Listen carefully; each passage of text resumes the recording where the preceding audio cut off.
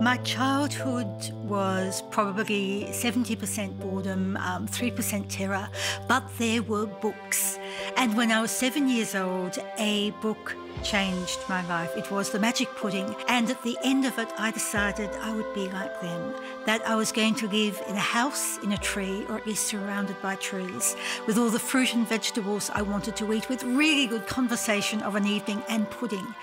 Every book a child reads shows them what life can be, what they can be. They become every character in those books.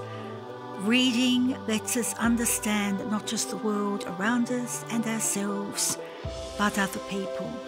Jackie has been writing for over 20 years now and published close to 150 books in that time. And at the end of the day, I think she's a fabulous storyteller, and we need more of those, I think, in our culture. She is the most powerful advocate that I've ever heard, because children, teachers, parents, you see them respond to her because she does it with such warmth and conviction. I'm dyslexic. I can't spell. If you put two words on the board, I can't tell if one's spelled correctly or incorrectly. No one, including me, can read my handwriting, but it doesn't matter. Computers these days can do that for you. Computers can write neatly. Computers can correct your spelling, but computers cannot daydream. They cannot have a vision of what the world will be like. Every child can read. If I can read, anyone can read.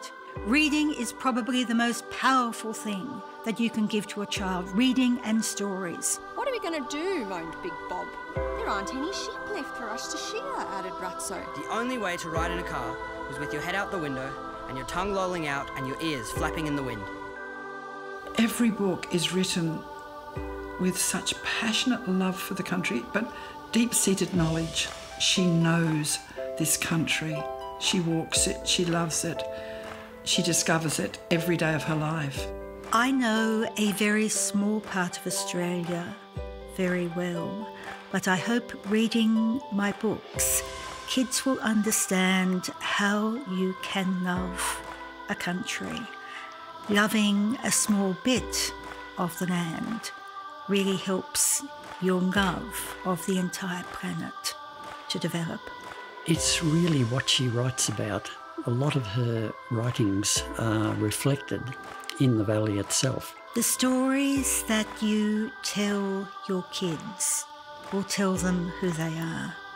Tell them the stories of when you were young, when their grandparents were young, when their great-grandparents were young. These are the stories that don't just teach kids who they are, but they pass down the values that are important. We're not born with empathy. We're not born with human values. They need to be taught.